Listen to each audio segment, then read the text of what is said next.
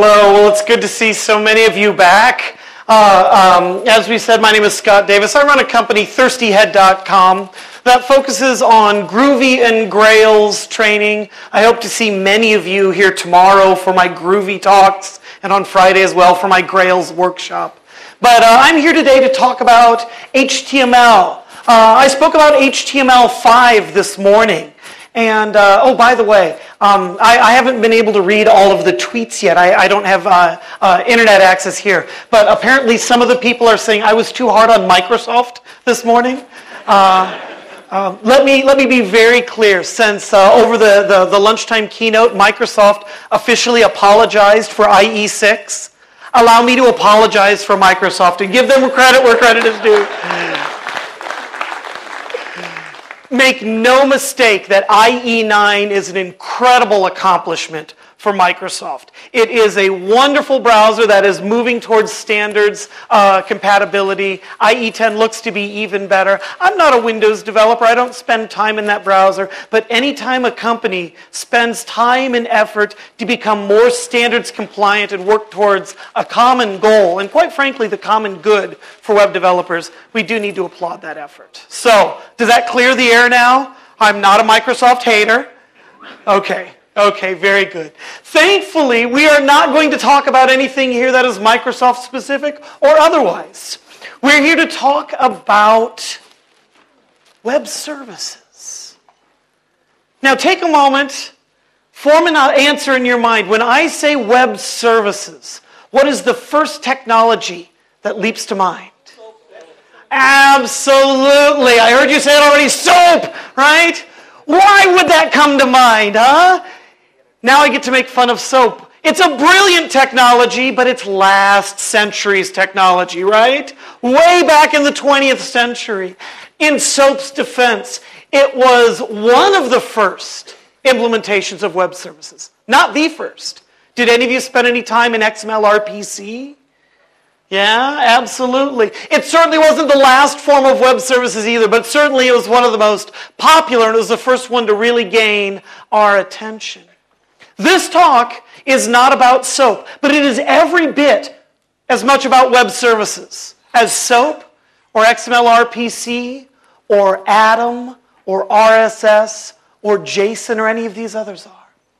But all those examples I gave you were services, separate from the web. We use them together, web services together, but these are technologies that are separate from your browser-based technologies. So what I'm going to talk about today is truly web services, brought together as one.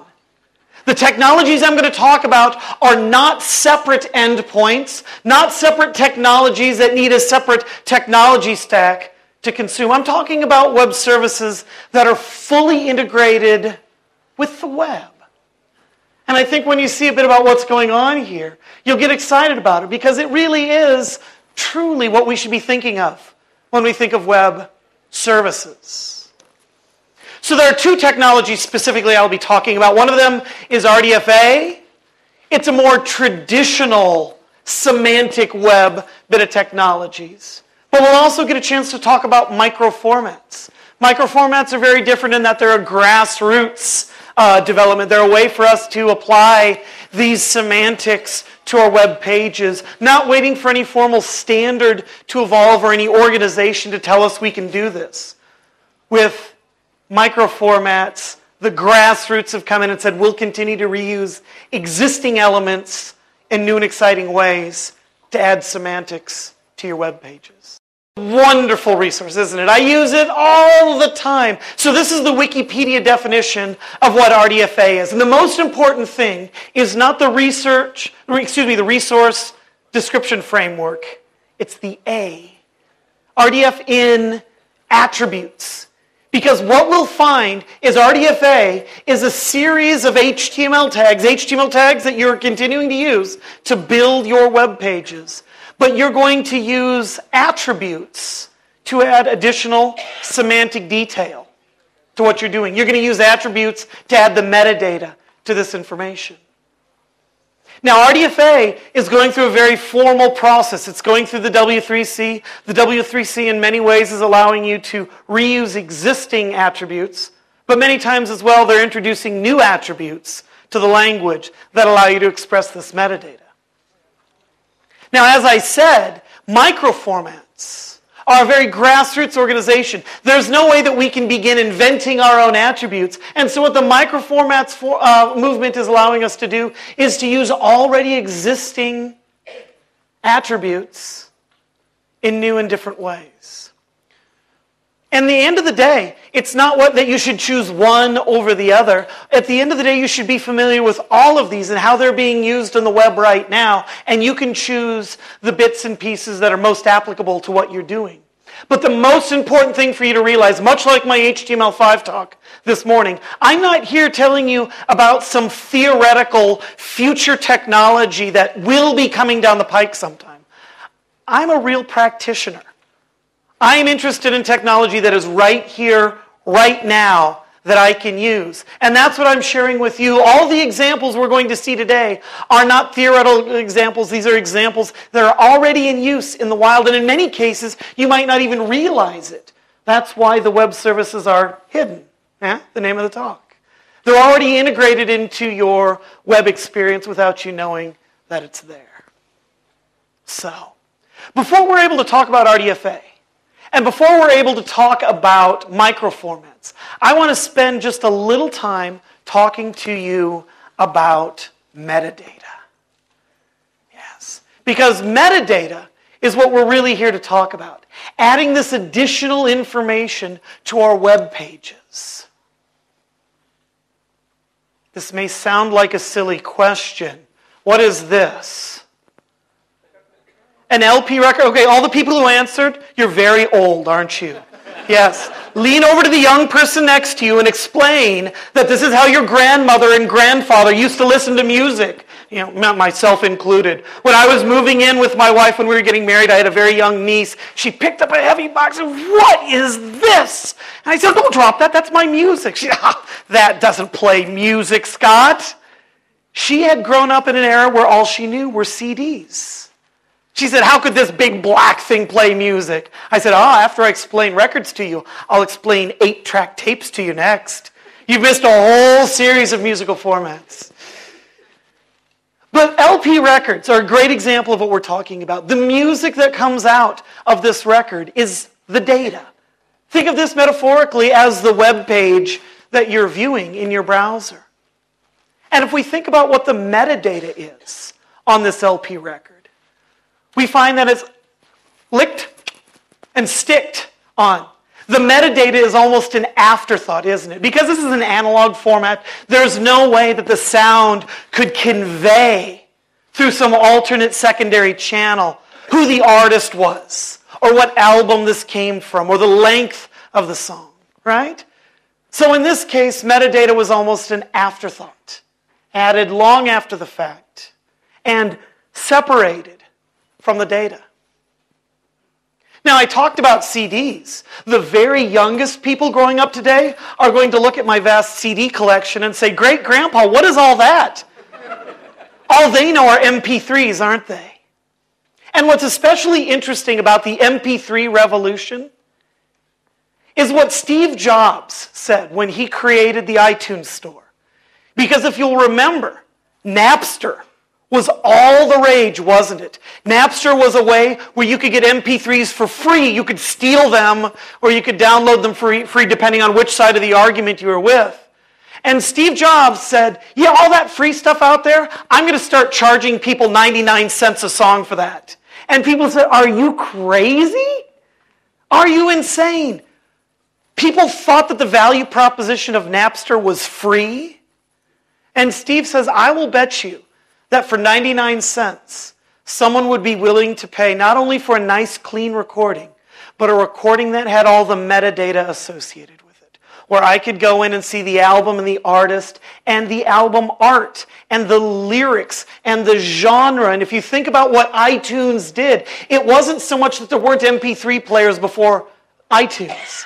It was that never has there been an application that gathered all your music together so well. If you start doing smart playlists, you can say, I'm interested in folk music, and it'll go through and start playing all those songs that have that metadata associated with it. iTunes absolutely transformed the way we listen to music. MP3's downloads, not just from Apple, but certainly from Amazon and all the other providers, now outsell all other form of information. And when we look at iTunes, we have to realize they were up against free. And why did they win that battle? Metadata. The metadata is not to be underestimated. The power of metadata comes in over and over again. When we look at television programming in the US, it's been changed fundamentally by the idea of TiVo. TiVo was the early player in the market, the first one to introduce this. Now almost every cable television provider, every satellite TV provider, whether it's Sky TV in the UK or if it's DirecTV or Dish Network or any of these, we find that this is yet another revolution for metadata. I can remember a time when I would reach out to a physical knob on a TV and turn, and you would never have any idea what show you were watching. You had no idea what show was coming up next. You had no idea what shows were available on the other channels at the same time. Certainly that was an analog medium. The move to digital TV, and when you read interviews from the founder of TiVo, everyone said, oh, well, we get TiVo, right? It's just like a digital VCR. You don't need the tapes anymore. It just records to disc. That's the revolution. He says, no. That's an implementation detail. He says the real revolution that TiVo offered was metadata. For the first time in TV programming, I could go in and say, please record Seinfeld. I don't care what channel it's on. I don't care what time it's on. Just record Seinfeld. Or The Sopranos, or 30 Rock, or Myth TV, or The Daily Show, or any of these shows. All of a sudden, your TiVo was able to suggest other shows. If you like The Daily Show, perhaps you would like The Colbert Report as well. We could even go in and say, just record first runs of these shows, ignore all the reruns. Think about that. Think about how rich that television viewing experience is. And we could say, oh, we've had TV for years. But this is significantly different, isn't it?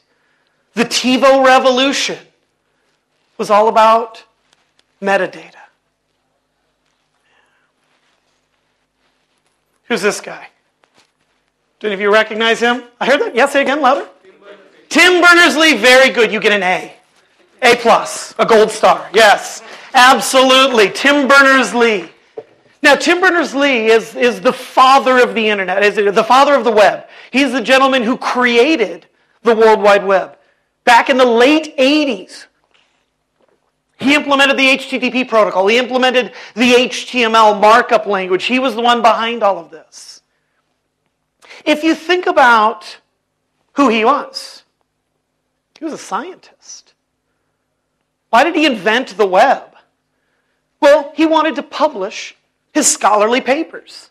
And he didn't want to publish it in a format that was proprietary. He didn't want to publish his papers in WordPerfect 5.1 for DOS, or WordStar, or Me Pro, or any of those other word processors, right, that are no longer with us anymore. Let's put our hands over our heart, right? Yeah.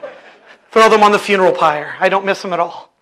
He didn't want to have his information tied up in a proprietary format. He wanted to have an open way, a searchable way to do these things. And if you think about scientific papers, one of the most important things about scientific papers is being able to cite your sources. Being able to say, Dr. Smith hypothesized that this would happen. When I did the experiments, I found different results, and Dr. Jones corroborates my results. This idea of hyperlinking that information, this document links to this document, links to this document, was crucial to the early success of the web. Now what's interesting is we think of the web as documents, as human readable documents. And that certainly is. We're the humans, right? We're at the top of the food chain. Yes, we should be first and foremost in being able to consume this data. But from a very early stage, he says it's not enough that we just have human-readable documents. We need machine readable documents as well. We need to make sure that the computers are able to consume this information just as well, that the machine is able to create new links to data that we wouldn't have thought of before.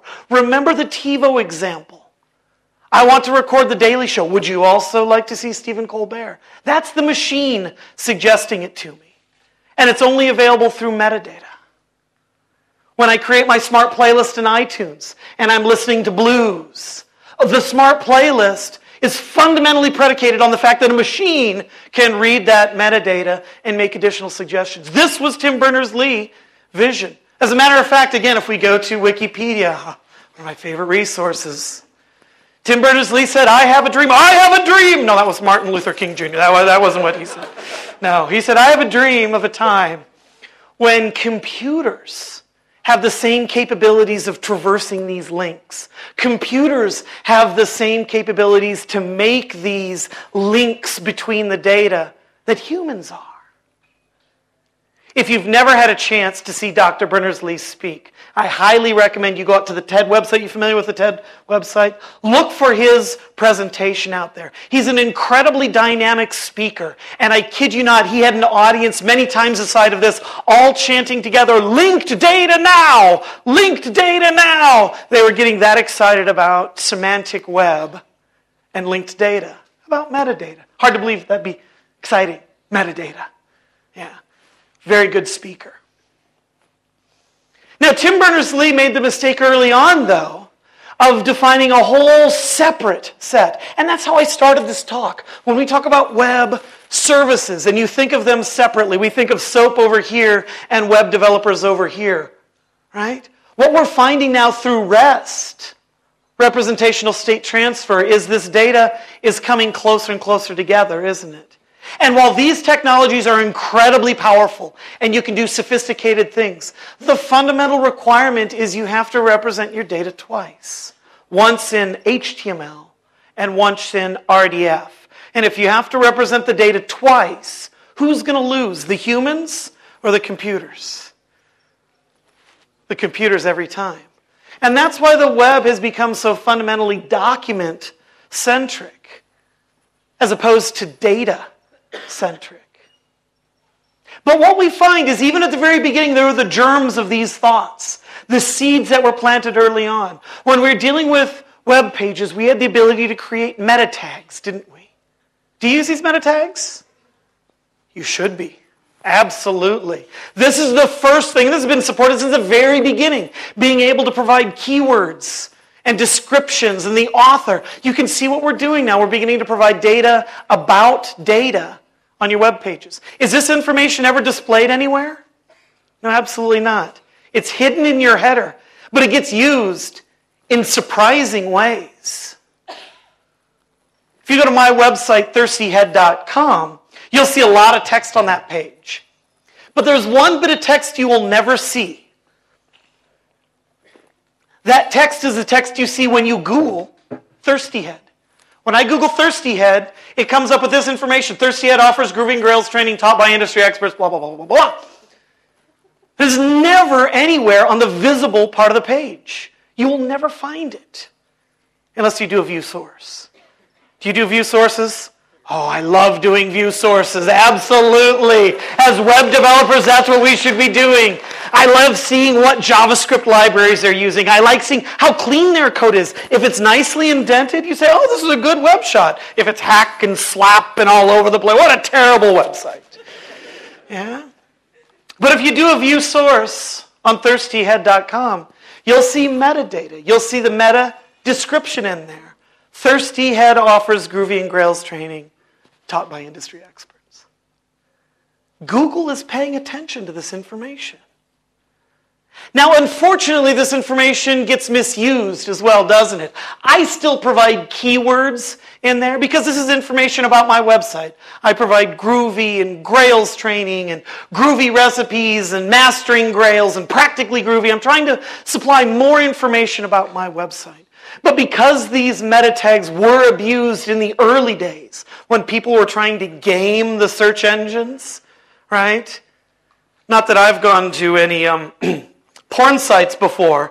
But if you would go to porn sites, you would find they had sex, thousands of times in the keyword. Because if they figured if one person wrote sex 10 times and one person wrote sex 100 times, well then 200 must be better and 400 must be better than that. 1,000 must be the best at all, right? They were trying to game the system to come up to the top of the search results. Like I said, I've never been there myself, but I read about those things.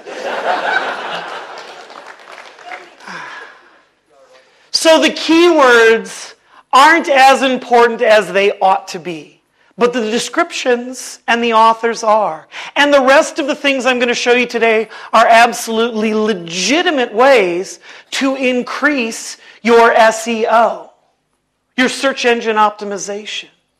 Because it's not gaming the system, it's providing legitimate metadata for your websites.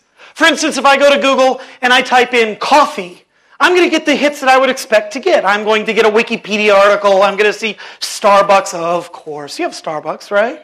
Yeah. We get all these kinds of hits. Now, I know that I'm not in a coffee-drinking country. Oh, I had Chennai tea over the weekend. Oh, so good. So good. So if I'm interested in tea, I'm going to go to Google and I'm going to type in tea. And what do I get? Darn it. The Texas Education Agency? That tastes terrible. That's not what I'm interested in at all. And if we look at even the top 4 hits, I see the Wikipedia article, I see a premium tea company, and then I see tea children's clothing. Right? This is a failure, isn't it? And not on Google's part. I'm not here to poke them in the eye. This is a failure of metadata. Google was forced to use simple string matching.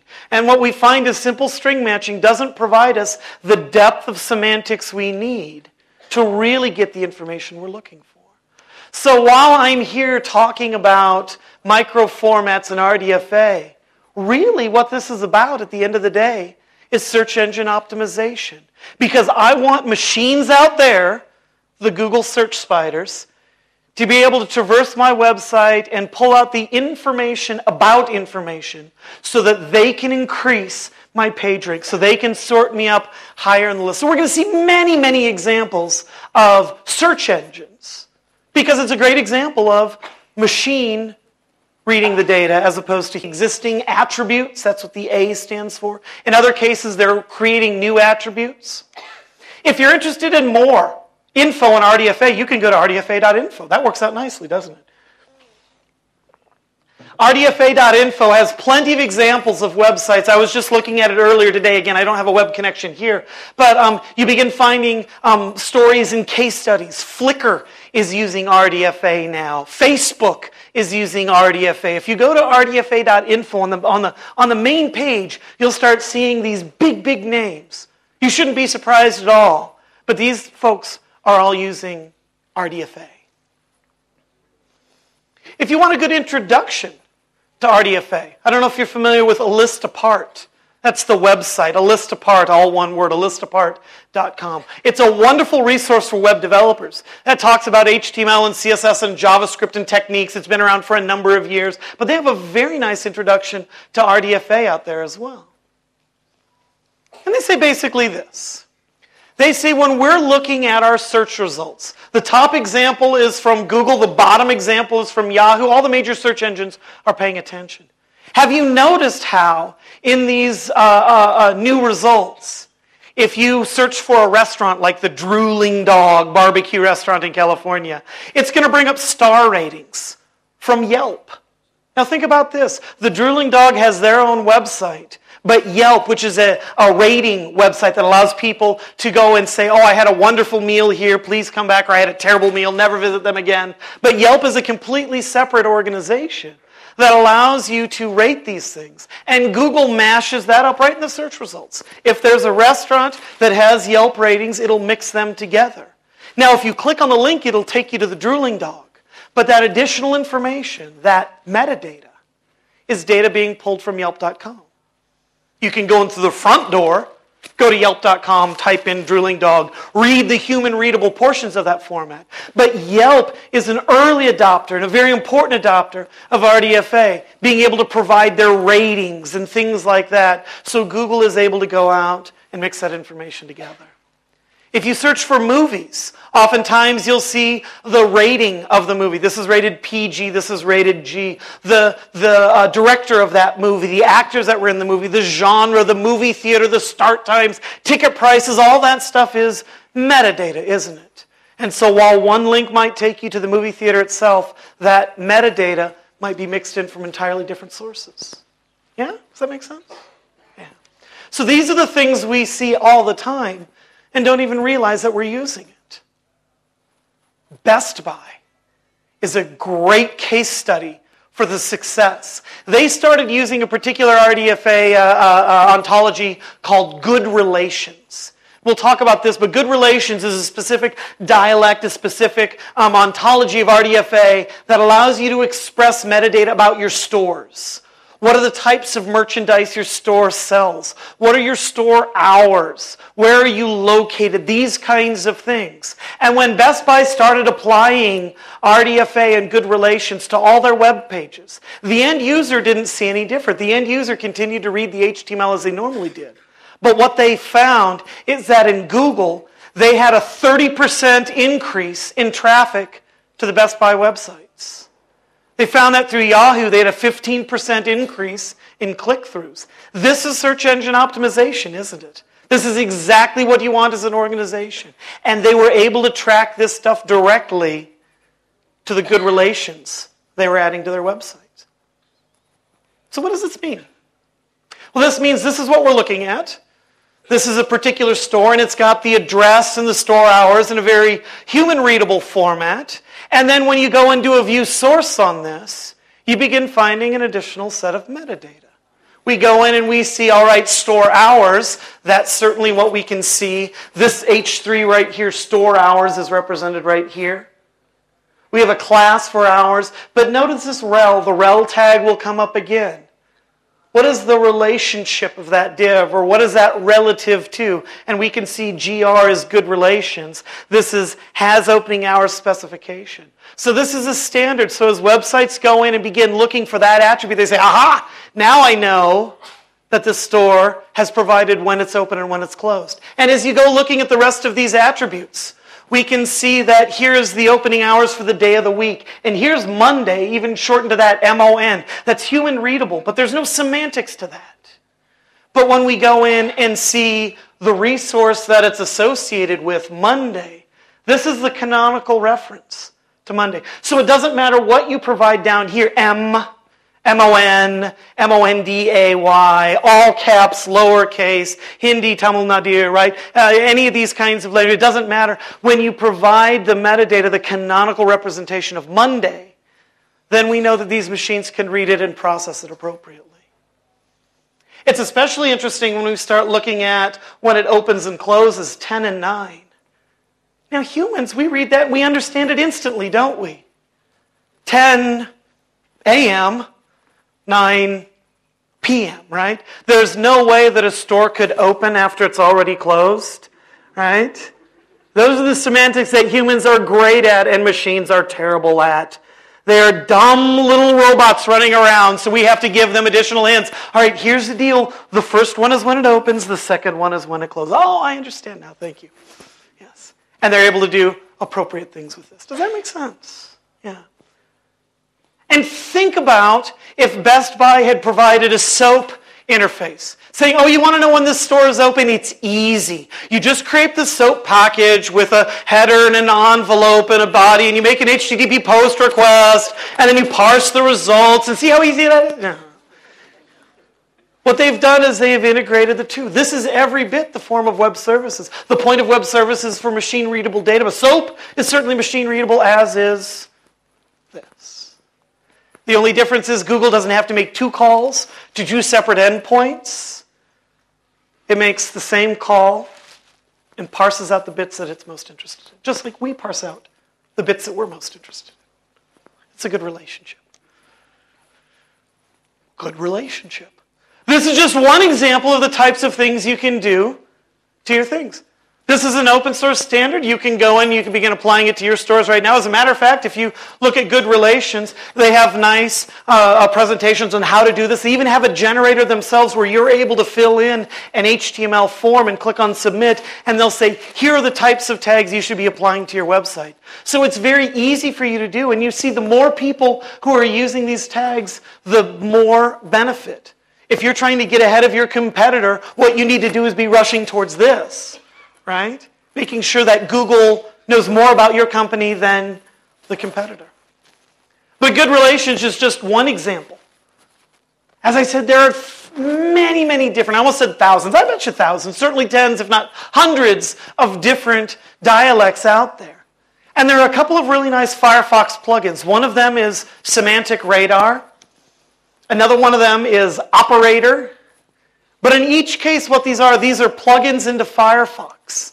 And as you visit a website, you'll see different areas of your web page light up showing you, hey, there's information here. I know it's very small to see on this page, I apologize. But this is that same Best Buy page, and the very first link is Contacts.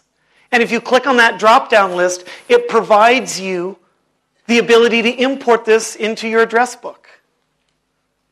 And so it makes it very easy to do this. You'll see that Locations is highlighted over there. If you click on that drop-down list, it says, would you like to plot this on a Google map? And it provides you that kind of information. So we're relying on external browser Chrome to provide that kind of functionality. But this is another way we begin seeing the real value proposition of what it's able to do. So there are things like bookmarks. You can add it to your bookmarks, and resources and events. If this were something that had a temporal aspect to it, through RDFA, you could begin adding it to your calendar. Yeah? Excellent. Excellent. So O'Reilly, it's not surprising, since they publish technical books, that they've always been on the kind of technological forefront of their websites as well. If you go to O'Reilly and you look for any books in there, I mentioned Dive into HTML5 earlier today, or HTML5 Up and Running. The Groovy Recipes or Programming Groovy or any one of these books, when you type in the search and you pull up the results, this is very nice HTML presented to the end user. But if we do a view source, we begin seeing the metadata come out. In the head of this, notice what they say here, link rel equals canonical. Once again, they're saying, we feel that we are the canonical source for information about Groovy Recipes. Well, they're the publisher. Yeah? And as we go on, they say, all right, here's the title, and here's the subtitle, and the author, and the publisher, and graphics, large, medium, and small. Those graphics aren't even displayed on the page. But they're providing that information to you, so as you're trying to do this, you can programmatically pull that out and show a thumbnail or show a full screen image or anything in between. And as we go looking not at the header information, but the body of the text, they've marked up this text in a way that we can see that here's the Dublin Core creator. And here's the FOF name. Dublin Core is one ontology. FOF is friend of a friend. FOF. It's more fun to say FOF. But friend of a friend, that's another ontology to begin describing relationships between people. So you can see there are all these ontologies out there saying that, all right, here's Scott Davis, and here's the publisher, and here was the Dublin Core issued date. So we can begin seeing exactly when that book was published. Yeah? Excellent. Excellent. So that is RDFA. And there are lots of good resources out there for you. There are lots of ways to incorporate RDFA. But you know how it is with a standards committee. If you're waiting for the committee to come up with the perfect solution, meanwhile, you've got a website you're trying to write right now. Yeah? So there's been this whole grassroots movement, the Microformats movement, where people are saying, we're not going to wait for additional attributes. We're not going to wait for the W3C to tell us to do these kinds of things. We're going to turn around and begin reusing these existing attributes in new and exciting ways. It's no less legitimate than having it come from the W3C. As we've found, browser manufacturers add new features to a browser, and only after the fact does W3C come in and codify it and standardize it. So many of the microformats of today will end up being standards as they go down. But these grassroots movements are ways that you can provide additional metadata to your websites as well without waiting for the W3C to officially sanction it. If you go to microformats.org, there's a lot of information out there on how you can begin doing this. And notice what the description is up here. It's designed for humans first and machines second. They're a set of simple open data formats built on existing and widely accepted standards. So we have specifications like hCalendar. If you spend any time in iCalendar or vCal, things like that, what we find is hCalendar. These microformats tend to have an H prefix, trying to say, hey, guess what? This is being implemented in HTML with the attributes. If you're familiar with a vCard, there's an hCard that allows you to represent that vCard information, not in the XML that you normally would, but you'd represent it in HTML. So there are lots to do with rels. You can provide licensing for your website. You can provide XFN. That's the XML Friends Network. There are lots of things going on in there. You'll find that there are microformats for almost anything. The geoformat is a very simple way for you to provide lat-long information, and that significantly influenced the geocoding API that's now a part of the HTML5 spec. It's a great example of a microformat, people who are already doing it out in the wild. And the W3C says, we're going to begin paving over the cow paths. We're going to find the paths people have already been wandering and standardize it. And the Geo API is exactly that. But I love some of these examples. The H-recipe formats, you can begin codifying your recipes. The H-resume, going to be interesting if Monster and those different websites began taking advantage of these kinds of things. A very good book out called Microformats Made Simple. I'm actually very excited. I run the HTML5 user group in Denver, and we're going to have the author of this book, Emily P. Lewis, out to visit us next month. If you're ever in the Denver area, please feel free to swing by. We'd love to have you. We offer free pizza. Yeah? Okay. But just like with the HTML5 book, this is a very good book, and I encourage you to go out and buy it. But Emily has a great blog. A blognotLimited.com. A list apart was what we talked about earlier. A blog not limited right here. And she has at least a dozen articles, if not more, walking you through all these various microformats. So we're going to start with the various simplest, but she goes in to hCalendar and hCard and hResume and a lot of these things in great depth. But let me leave you with some simple examples. Remember the idea behind microformats is to reuse existing attributes. So if you have ever used a CSS file in your life, you've used the rel tag, the rel attribute. When you say link rel equals style sheet, well, we've got a link, and then, well, what is that? How is that related to this link? Oh, well, this is the style sheet. That's metadata that the browser has been using since the very beginning. Well, that's all fine and good. But what if we began using that rel tag for our own nefarious purposes? No, to at least provide more information. Everywhere on Emily's website, when she provides a link back to herself, a blog not limited, she creates an anchor href like she normally would, but she also provides a rel tag, home. And it's a very simple way for people to say, this is my home page. Now notice she provides a link up in her head section, just like link rel equals style sheet. Right below that, we say link rel equals home. That doesn't display. That's pure metadata. But in the middle of your data, when you're creating your anchor hrefs, she provides that rel home as well. It doesn't do anything to the performance of the browser. It doesn't change the way. It's completely hidden. You'd click on that link and away you go. But that additional metadata is also identifying that as her home page. Now, where it gets especially interesting is you can stack up rels just like you can stack up CSS classes. Space delimited list of these rels. So she says that, hey, guess what? This is not only my home page, this is me as well. I'm Emily P. Lewis. And so we begin finding search engines like Google and Yahoo begin finding, well, when references of Emily Lewis come up, this is probably related to what we're doing, and it's a way to get more information there. Notice she does that for her Twitter handle as well. If you go to http://twitter.com/Emily Lewis, humans would say, I wonder if that Twitter handle Emily Lewis is related to the person Emily Lewis.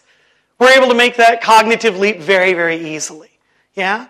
But by putting rel me in the middle of that, we're now providing a hint to the computer saying, no, really, this is me. So now we begin learning a lot, don't we? We know there's a person out there called Emily Lewis. We know that she runs a blog called A Blog Not Limited. We know she has a Twitter handle over here, Emily Lewis, and we begin aggregating that information. And once you begin providing that information, it's amazing the kinds of new discoveries can begin blossoming out of that.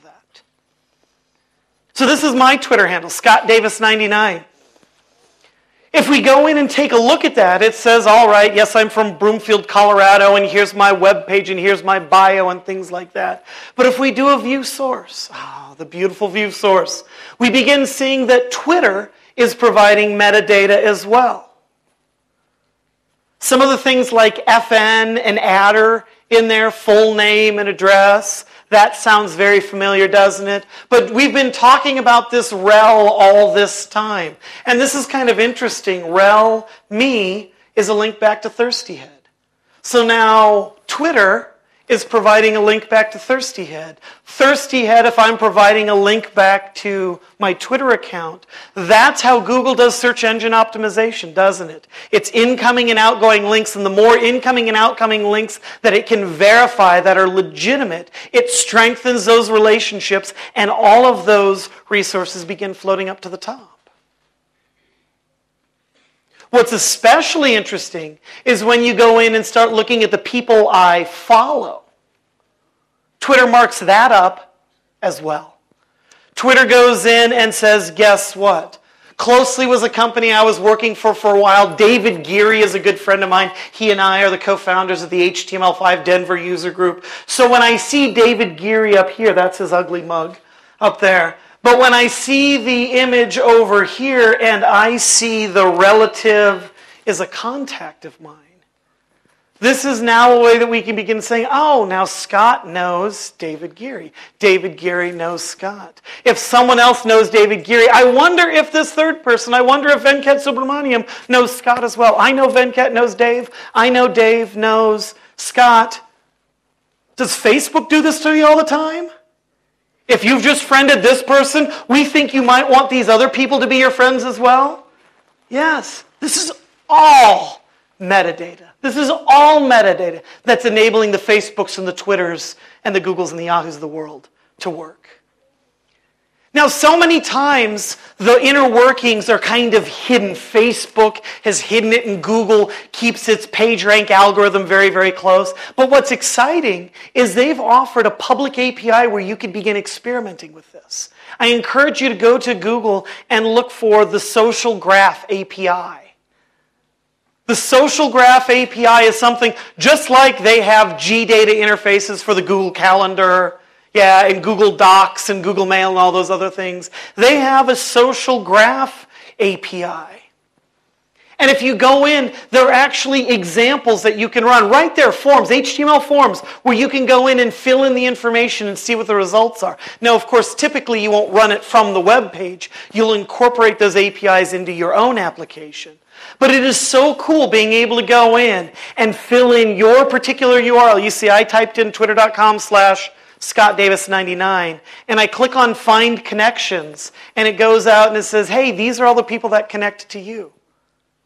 And you know how hard it is sometimes in Twitter to see if someone follows you and you follow them, kind of a reciprocal link? Here it is in one glance. What Google has been able to do through the API has been able to find people. This is my mother, Barbie Davis. Thank goodness she follows me. It would break my heart if she didn't. I follow my mother, she follows me, right? But I've found other people who don't follow me, unidirectional, bidirectional relationships. All of this kind of stuff is available to us from metadata. And if I had a live connection here, I'd demo to you that not only is it through my Twitter account, if I go and just type in my URL, thirstyhead.com. I can begin finding websites that link to me and link websites that I link to. It's a glimpse, not the full algorithm, but a glimpse of what the PageRank algorithm is doing. And it's exposed to you as an API that you can begin taking advantage of. So,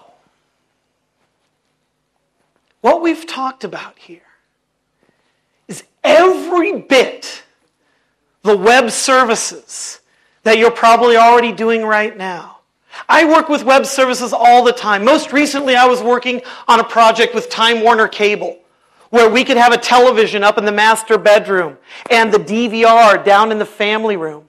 And the DVR, the digital video recorder, the TiVo machine, is providing JSON information for live TV, JSON information for DVR content, JSON information, an API to schedule recordings and delete recordings. And we were doing that in the browser on the TV. Any of your smart TVs, whether it's from Samsung or LG or Sony, those internet-enabled TVs tend to have browsers. Imagine what it's like having your TV communicate with your DVR through this information. But that example I just gave you was only one step. I'm not saying that microformats should replace your existing web services, be they RESTful or JSON or even perish the thought SOAP. Yes? But this is meant to augment that information. Rather than making a separate call that is pure data, if you can begin integrating the web with services as we demonstrated with you right here today, it's every bit the bit of web services, but it's one that's going to yield fruit in very interesting and exciting ways. These guys think it's pretty interesting. I think it's interesting as well. Have you enjoyed yourself? Thank you once again for your time.